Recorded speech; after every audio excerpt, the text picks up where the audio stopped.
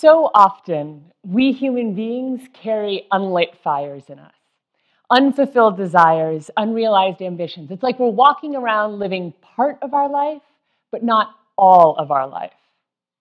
My interest is in lighting those fires, in making the life that we're living the big, whole, radiant life that we aspire to.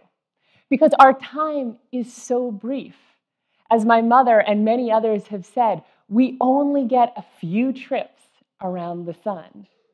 And what better way to spend those trips than in giving them our full-hearted all? Now, there are 1,000,001 ways to do this, but the way that I'm especially interested in is risk-taking. Because so many of those things that we aspire to, the work, the relationships, the opportunities, are on the other side of risk. So today, I want to speak with you about the art of risk-taking. But before we talk about anything, I want to be really clear about one thing. I am not a natural-born risk-taker. I didn't come into the world with any extra guts or gumption. Actually, my fear nearly killed me. A little while after college, I moved to the great wilds of Washington, D.C. I had 2 jobs, few friends, and no real sense of belonging or mattering in this new town. Now, I like roadmaps and lifetime warranties, routines, and formulas, but what I was finding is that when it comes to making our way in the world, there are no certainties. We're not guaranteed anything, and most of life is out of our control. So in an effort to control something, I began to control the food that I put in my body. And I controlled it down to 2 apples, some cut vegetables, a few pieces of turkey, and a glass of skim milk a day. I lost the muscle to open doors and the energy to care. I was tired most of the time and cold all of the time. When I looked in the mirror, I was terrified by the anorexia that I saw. But the thought of changing to something less controlled was even more terrifying. My mother kept on trying to say something, and I kept on shutting her down until one June night, when I was little more than a skeleton, she said with incredible tenderness, "I'm afraid you're killing yourself, and you don't realize it." And her compassion, this huge and great-hearted force, shook awake in me something that was larger than my fear, which was this immense desire to live life, not just to creep timidly through our few minutes on Earth, but to light those fires and chase down those ambitions and just go all in. Damn those torpedoes. And that desire had been overshadowed by my fear, but it had not been overpowered by it, because as has been said, fear may be great, but we are still greater. So that June night, when my mother reminded me that I had a larger life in me to live than the small one I'd been living, I began my recovery. My recovery from anorexia, absolutely, but also my recovery from fear. And recovery, slow, humbling, ongoing recovery, forced me to look with ruthless honesty at my own life, which led me to make one of the best decisions that I've made, to spend my time as a reflection of my values. And one of my top values is to choose living over existing, contributing over bystanding, taking risks over playing it safe. So I want to tell you a little about the path I've taken since that June night with my mother. I stayed in DC. I worked my way up to being a senior foreign policy advisor in Congress. And this was a great job with great people. And after a few years, I realized I wanted to contribute to the world in another way. But when I looked across the horizon, I didn't see an organization that was doing what I wanted to do. So I left Congress to build the business that I wanted to give to the world. And the purpose of this business is to use writings and workshops to enable as many people as possible to narrow the divide between where they are and where they want to be. Now, this is not a certain or stable life that I'm building for myself, but it is a life where I'm contributing in the way that I want to. And that, for me, is worth all the instability, all the uncertainty, all those leaps in the dark. So I've learned a little bit about risks and how we can get better at taking them, and that is just what I want to talk about right now. So first things first, when I talk about a risk, I am not talking about something that would cause us or anyone else physical, emotional, or any kind of harm. Those aren't risks, those are risky behavior. That's not what we're talking about today. So here's what I think a risk is, and it's pretty simple. It's just a step outside of our comfort zone. Now, it could be a little step, it could be a large step, but we've each got different comfort zones, right? So what constitutes a risk is a real individual thing. So maybe for me, saying yes to karaoke is no big whoop, but for you, that could be a gigantic risk. But maybe for you, asking for help is no big whoop, but for me, that's a gigantic risk. So if we've each got different comfort zones, we've each got different things that constitute steps outside of them. So comparing my risks to your risks is like comparing apples to seahorses. There's nothing gained. Plus, comparison misses the point. The point isn't me taking the risks that would impress you and you taking the risks that would impress me.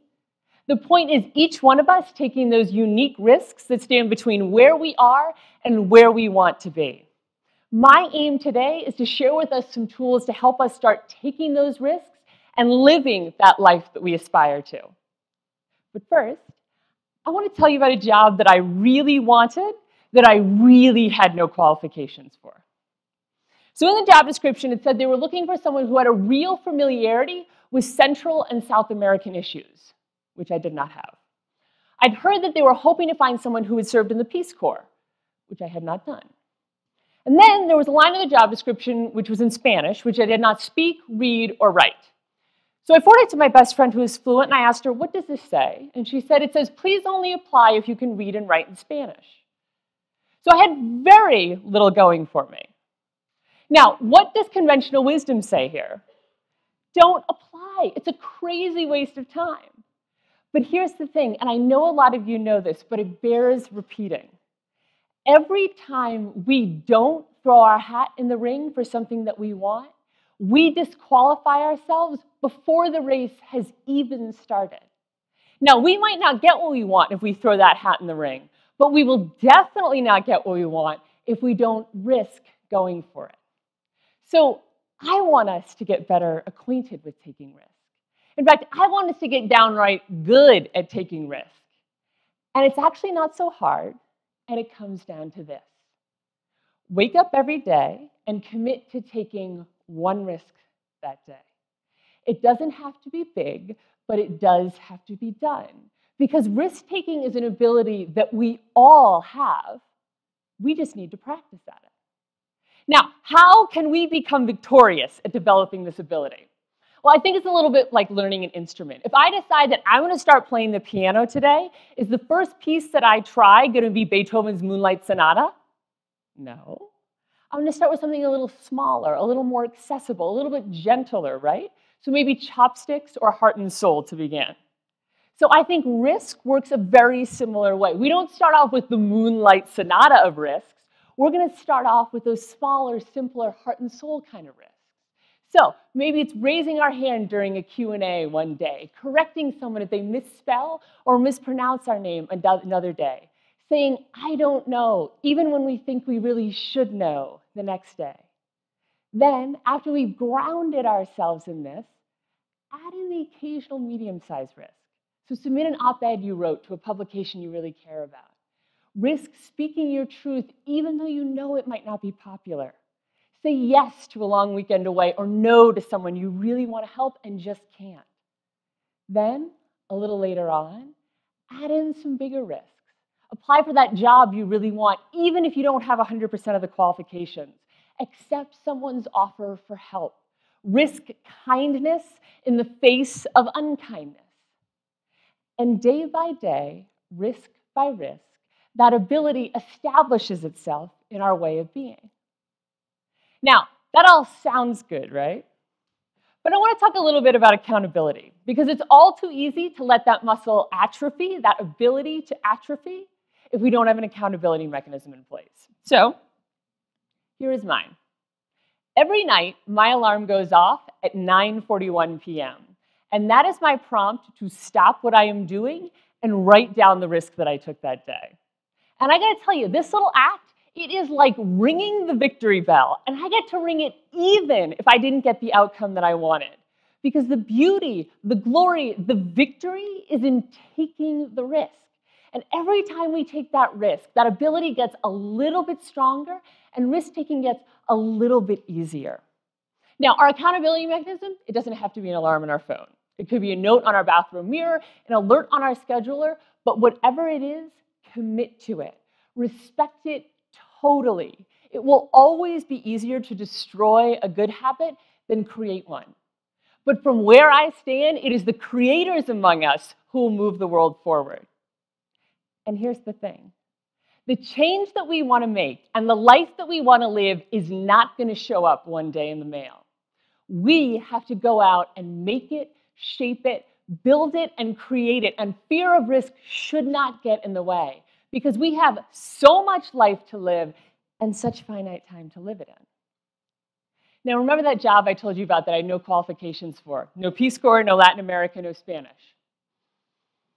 Well, I really wanted it, so I applied. In my resume, it was crystal clear I had nothing they were looking for.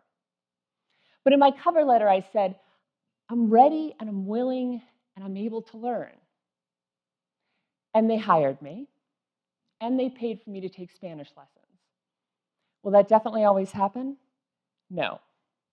But it definitely won't happen if we don't risk going for it.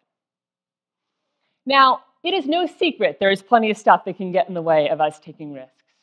I don't know about for you, but for me, I have a lot of untaken risks in me. And I think for some of us, if we ask ourselves, what's stopping us from taking those risks? The answer boils down to just one short word: fear. That is absolutely my top answer. And some of the best direction I've gotten on fear comes from a tremendous woman named Sister Simone Campbell.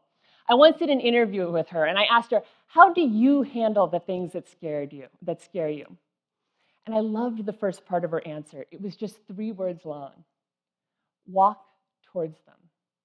Because when we walk towards our fear, I found from following her advice, it gets a little bit smaller. And smaller still the more that we walk towards it.